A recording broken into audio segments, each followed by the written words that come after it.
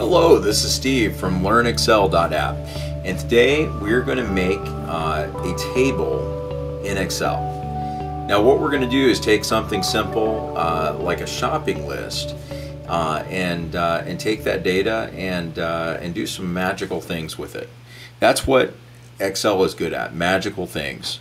So to start with, we have a list, just a simple list. Item, milk, egg, sugar, etc. We have a count. So I'm going to get 2 things of milk, 2 things of eggs, 2 things of sugar. Okay, and then we have a cost. How much does it cost? And then we have a total. Now, this total is linked to this. So if I hit 3 and move out of that cell, it changes to 12 and it changes this number down here, which is our total. Okay. So now, without further ado, let's make the table. So all I got to do is put in item, count, cost, and total. And what I'm going to do is take this and turn this into something called a table. Now to do this, I've got 2 options. I can press Command T, or I can just go up to this little icon up here and hit table. And then my table does have headers. We press OK. Okay, so to do this, I'm just going to go ahead and copy what we have here. And then I'm going to paste special.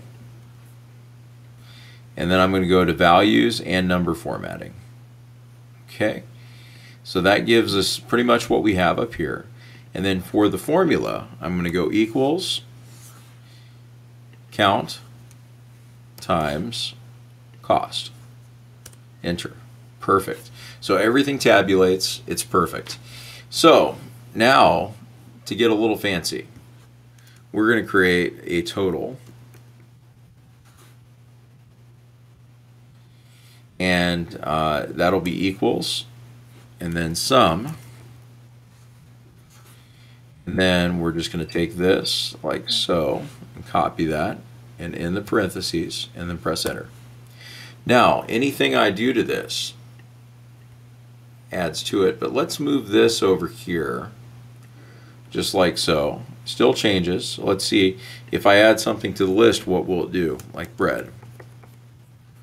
And I need 2 loaves of bread. Add $1.99 a loaf.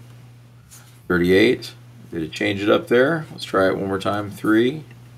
It changes that up there. So we have got ourselves a table. Now let's go and change some other aspects of this.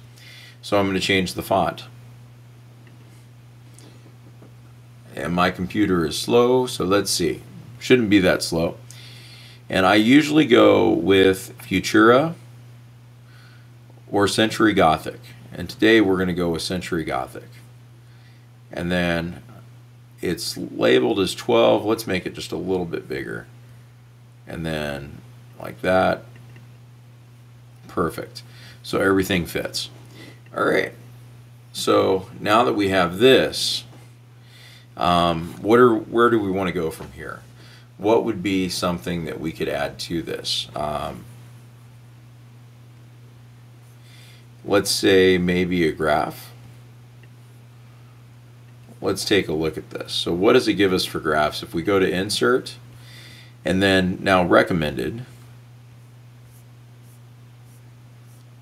and this gives us a whole list of graphs that allow us to see different things with the same data. So instead of this, I'm going to go to, let's see,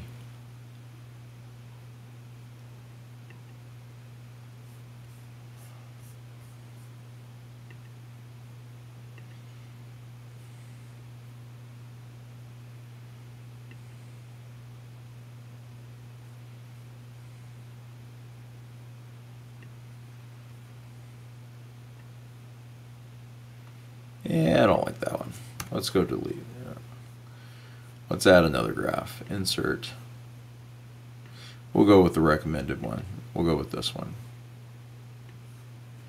And then I can just link it right there. I like this look, and then I can change this to my grocery list.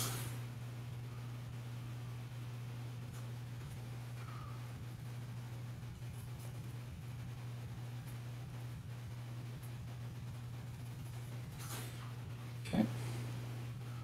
And then make it a little bit bigger so we can actually see it. And there you go. You've got everything listed.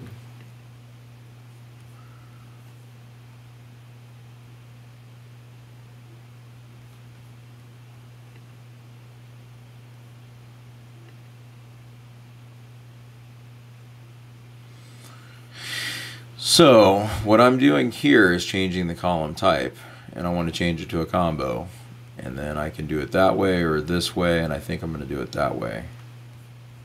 And then I'm going to go chart options,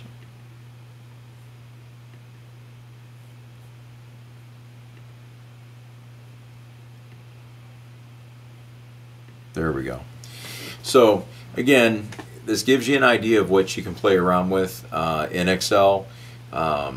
Lots of different things can happen now that we've got it tabulated into this. Now, the other thing I didn't show you was this, is you can do sorting, ascending and descending.